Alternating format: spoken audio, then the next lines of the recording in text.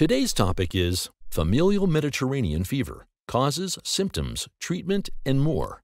Familial Mediterranean fever is an autoinflammatory condition that can cause repeated episodes of illness after showing up during childhood.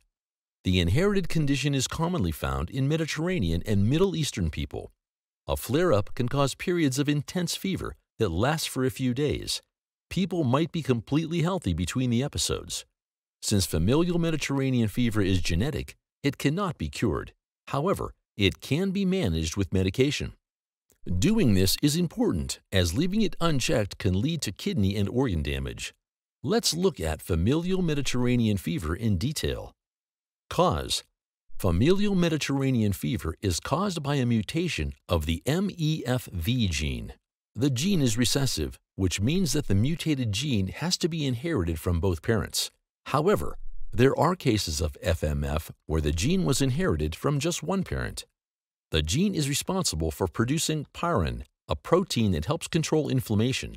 A defect in the gene results in fever and pain due to increased inflammation. Symptoms: the most common symptoms of FMF is a fever, and it might be the only symptom you face. Children with FMF are especially prone to suffering from a fever during episodes. However, the symptoms can vary, and you might face these along with the fever.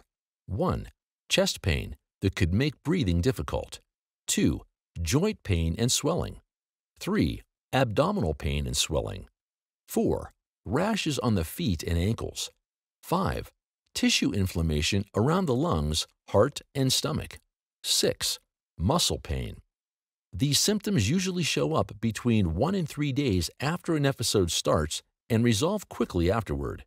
However, in some cases, the joint and muscle pain may last for a few weeks. Diagnosis: FMF is suspected in children with unexplained episodic fevers. Although it is an inherited condition, simple genetic testing is often not conclusive. To get a conclusive diagnosis, a doctor might give you colchicine as a trial. Colchicine is a medicine used to manage FMF symptoms. You will have to take it for a few weeks and check if you get any feverish episodes. A lack of them will confirm an FMF diagnosis. Treatment: there is no cure for familial Mediterranean fever, as it is an inherited condition. However, you will need to manage it by taking colchicine throughout your life. Colchicine is an anti-inflammatory medication that you will need to take once or twice a day. It does stop an episode, but helps prevent future ones.